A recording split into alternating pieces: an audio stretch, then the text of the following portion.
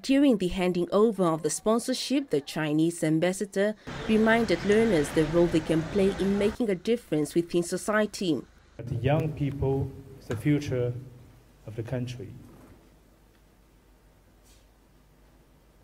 So we have enough reasons to support the development of the basic education system as well as the higher education.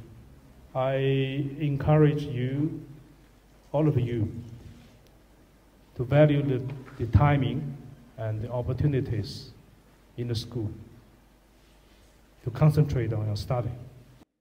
20 best performing learners from Putuavanga Secondary School and 20 from Outjo Secondary School benefited from the Chinese ambassador sponsorship program. Scholarship, I feel, is the best for us because every time you hear in the radios, parents are crying. They need money for their children who are just sitting idle at home because there is no money to go for further studies. And for other learners, I would just give a word of advice that they must study hard so that they can prove that what we are receiving is really best for us. Also speaking at the ceremony was Kunene Governor Marius Shea.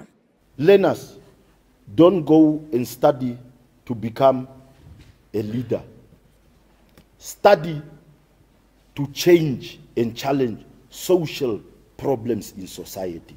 Then you will be the leader.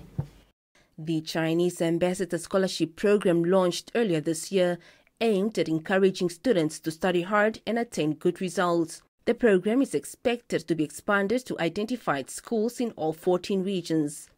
For NBC News, Selman Tikwa.